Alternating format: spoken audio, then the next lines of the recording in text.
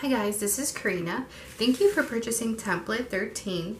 Today we're going to make a quick flower just like in the picture in the listing when you purchase the template. So for today what you're going to need is obviously your templates. We're going to use the second, the third, and the fourth one. So we're not using the smallest and the largest, okay? You're going to go ahead and trace out 6 of each, okay, onto cardstock, any color of your choice. And then in your packet you also received 3 different size circles. Go ahead and trace out the largest one the same color as the flower that you will be creating. Once you have those all cut and traced, which I already have just for time purposes, how we're going to prep all your petals is that, do you see how we have creased it in the middle? That's what we're going to do. You're just going to grab your petals, just fold them in half. Okay, don't have to be exactly perfect. But there you go, just to give it a little look on this style. And then what you're also going to need is something to curl with. Either I like to use my spaghetti utensil, you can use a glue stick, you can also use wooden dowels. I'm just gonna go ahead and use my spaghetti utensil. I just tend to use this a lot, and I'm just gonna give my ends a curl. Okay, so they're gonna look like this.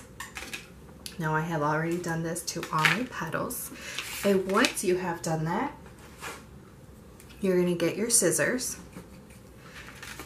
In about 1.5 inches to 2, you're going to cut in the middle. We're doing this because we're going to add a dot of glue. So go ahead and get your glue gun. You're going to add a tiny little dot of glue, and then have the other petal meet, and then just press down. Let me show you with this one. Glue, press down.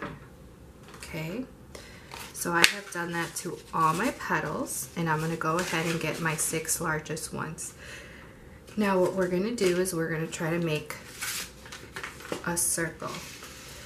So what I like to do is just add a tiny little dot of glue.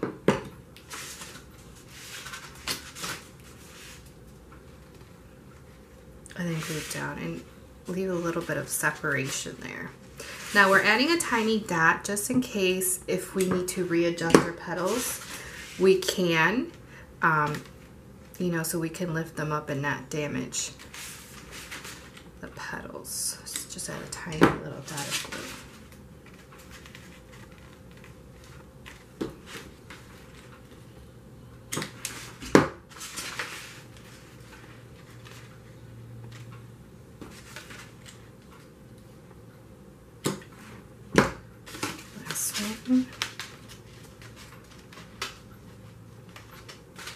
Now you are dealing with hot glue, so just watch those fingers. Alright, there you go. There's my circle. Now remember that large circle I had you cut out and trace? This is why, because we're going to add it to the center. So in the outer, you're going to add your glue. And then just place it on top, just like that. Now you're going to get your second largest center, or not center, your second largest petals. I like to add my glue across just like this. And now we're going to place them in between. And you're going to go all around.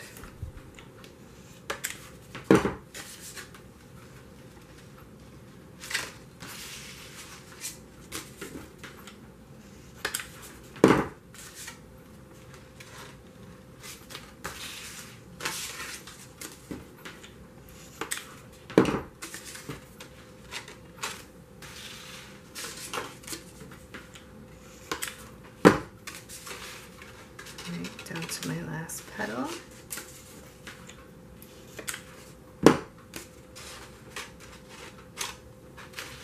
Alright, now grab your last petals, your smallest ones. Same thing. Go in between.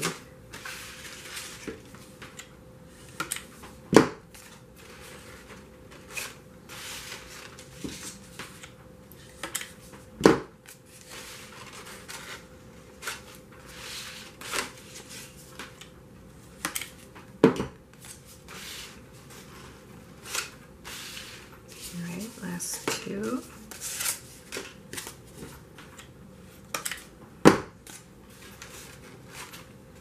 Now for this one, whenever I get to my last ones, I always like to tuck it in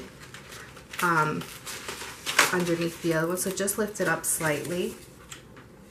That first petal you laid, and just tuck the other one underneath. And there you go. Just gonna secure this with a little bit more glue. Now for your center, you have so many options. You can do whatever you would like.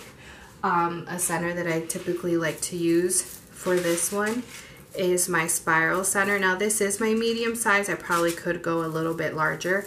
On my Instagram, I just recently posted a tutorial on the larger version of this center.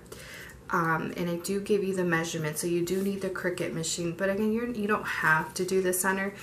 You can do whatever you would like, but I will send you the links to that video, that post that I did. So if you do have the Cricut machine, you can just do the measurement. So this one is a medium center. It still looks good. The other one though, it is a little bit larger, so it would be more full, but it still looks beautiful. So thank you for watching. If you have any questions, please message me at Arielise Designs on Etsy or on Instagram. I am more than willing to help. And watch the next video. I will explain to you how to add the gauge wire if we're going to be mounting these onto a wall using nails or command hooks. Or I will also explain to you what I like to use for if we're going to be mounting onto fabric, okay? All right, guys. Talk to you guys later. Bye.